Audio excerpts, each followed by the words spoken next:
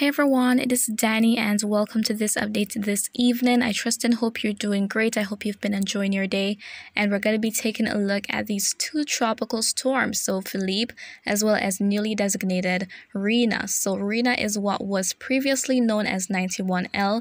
It has reached the threshold to be considered a tropical storm, and as such, earlier this morning the National Hurricane Center began issuing advisories on the system. And so there's a lot of uncertainty up ahead, as I've highlighted in my previous update, and we're going to be taking a look at the latest coming from the NHC as well as what models have to show. So let's get on with it. And we're going on to the satellite imagery. Here we can see both of them still quite disorganized out there, and they're in very close proximity to each other, and that is going to be helping to influence a lot with what eventually happens for both of these systems. Across other areas, sections of the Caribbean, going to northern, south, and Central America, we can see that there is some thunderstorm activity in some spots. So those white dots you're seeing, those are indicating lightning strikes. And the new tropical wave is off the African coast. Icon showing something interesting, thinking that we could see some development of that system down the road. But of course, I'll be on top of it for you guys. Still too early to tell, and this wave has not been marked to be watched for the next 7 days. At a closer look at the region, here we can see that there is all this thunderstorm activity happening across some spots. There is still that trough in the area, which is helping to enhance some showers and thunderstorms. Some thunderstorms across sections of Puerto Rico, Hispaniola, which includes Haiti and the Dominican Republic, Jamaica, Cuba, and also in some parts of Central America, and as I said, northern South America as well. Even down in Trinidad, there was some thunderstorm activity which has been lifting up north and dissipating, but for most of the Lesser Antilles, most of the Eastern Islands, it has been a rather hot and dry day, something that we're all too familiar with. And it would be good to actually get a bit of rainfall from Philippe. That remains in the picture, by the way. So even though there are new trends that the system could go all over the place and it might remain outside the Caribbean, it is still worth watching, and I want to point out why later down in this video with our models. So let's go on to the cone forecasts, starting out with Rina. And by the way, this is the 11 a.m. update, although I'm not expecting a big change for the 5 p.m. update, but it should be out by the time this video is posted. So here we can see that as of the 11 a.m. update, Rina was sustaining winds of 40 miles per hour and moving to the north-northwest at 10 miles per hour. So not moving as slowly as Philippe, and we can see here that throughout this time frame, it is expected to remain a tropical storm and well away from the Caribbean. So it's not expected to move into the region and bring any impacts. And then in the long term, in terms of any impacts for Bermuda, I'll keep an eye on that for you guys. But for now, imminent impacts are not expected, aren't likely. Let's go ahead and take a look at what is going on with Philippe. So here is the latest cone forecast for it. We can see here that it is sustaining winds at 50 miles per hour, and it is making its way to the west-northwest at 2 miles per hour. So in the 11 a.m. update, Philippe was moving 3 miles per hour slower. It was moving at 5 miles per hour at 5 a.m. and now in the 11 a.m. update around 2 miles per hour. So it's a very slow moving storm out there, still lopsided as it is being impacted by that wind shear, and a whole lot of intensification is not anticipated over the course of the coming days. And we can see this huge contrast in the cone compared to yesterday. So there has been this new shift, although as I said, we want to still keep watch for potential impacts to northeastern islands because that is not off the table. We're seeing a new trend here, but that doesn't necessarily mean the system will follow with it. As a matter of fact, this is the cone here, and look at how wide it is.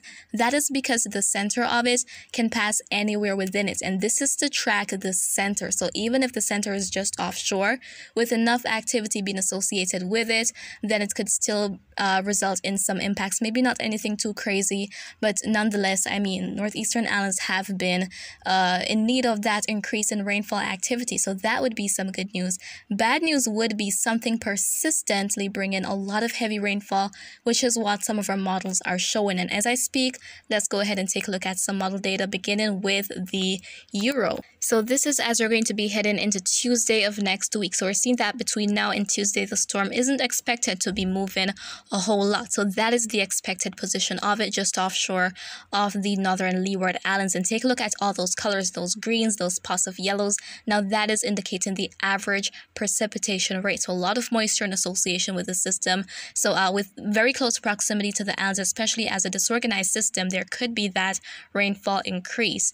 Then eventually Euro has it loitering around until it makes its way out. And then going on to the Canadian model, Canadian is showing something very interesting as well, showing that by that time the system would make its way into the Caribbean, moving across the northern Leeward Islands and heading toward the vicinity of Puerto Rico as a tropical storm, bringing those impacts, then eventually making its way out and trying to intensify out there. But take a look at the Western Caribbean. So Canadian has been consistent about this for some time now, and even other models such as GFS is starting to pick up on that potential system brewing in either the Western Caribbean or over in the Gulf of Mexico. And as I've pointed out in previous updates, that is going to be an area to watch because that is where we typically see development as we head to the latter part of the hurricane season.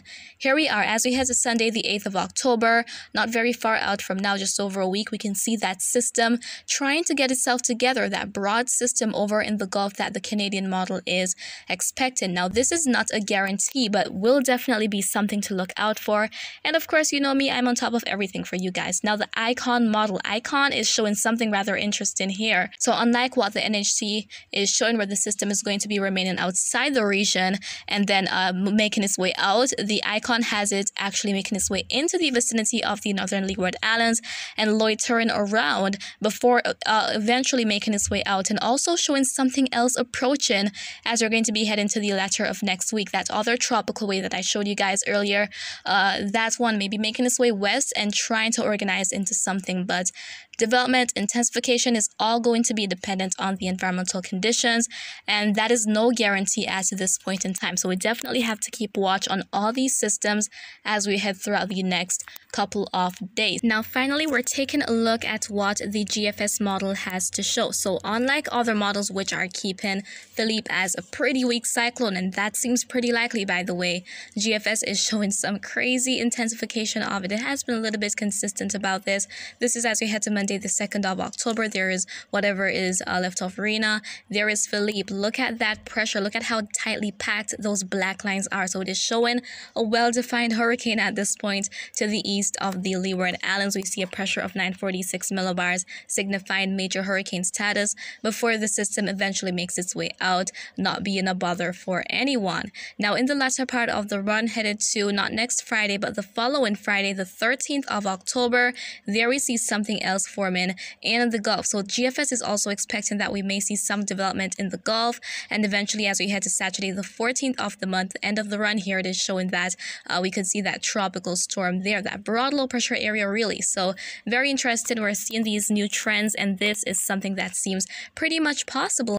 Now, going back to Philippe and Rina, so they're likely undergoing a phenomenon which is called the Fujiwara effect. It might sound very fancy and difficult to understand, but basically what happens is that with these two storm systems, these two low pressure systems out there, if they're of similar intensity, what we will see happen is that they'll try to rotate around each other before making their way out on their separate paths. But if we're talking about a big contrast in intensity with one system being much stronger than the other, then the weaker one is likely to be absorbed by the stronger one. So there's a lot of uncertainty if we'll see the latter actually happen with Philippe and Rina, but so far models are showing that we will have both of these separate systems out there. So we'll definitely have to keep an eye, and I'm here to keep you posted as per usual. So that is pretty much what I wanted to share with you in this update. I trust and hope you found it to be quite informative, but if you have any questions, please leave them in the comments. I'll respond once I get the chance to do so. And as always, remember to be weatherwise.